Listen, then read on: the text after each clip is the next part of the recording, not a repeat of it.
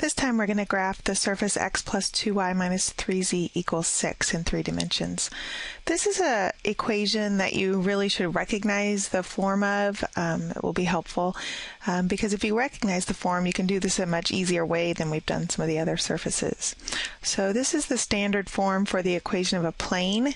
Ax plus by plus cz equals d, where a, b, c, and d are constants.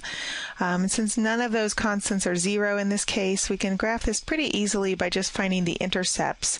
The x-intercept, where the graph crosses the x-axis, will have y and z coordinates of 0.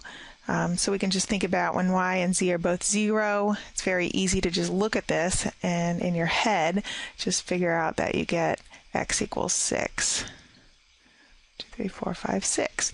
And then we can do the other intercepts pretty easily too. And really, this is one you probably should be able to do without even writing out any work.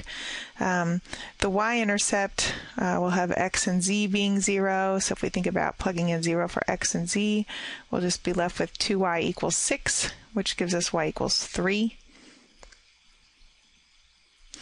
And then the z-intercept,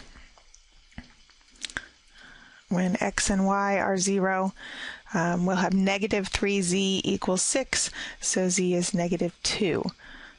Okay, so if we just plot those points on our coordinate axes and then connect those 3 points using straight lines. I'm not very good at drawing straight lines with my stylus here, but if we connect those 3 points using straight lines, what we get is a triangular portion of the plane that lies in one octant.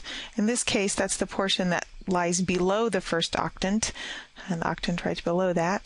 But that often is enough to give us some sense of what the plane looks like. The plane is coming out toward us, and so we could extend that beyond up into the first octant or back behind the YZ plane as well.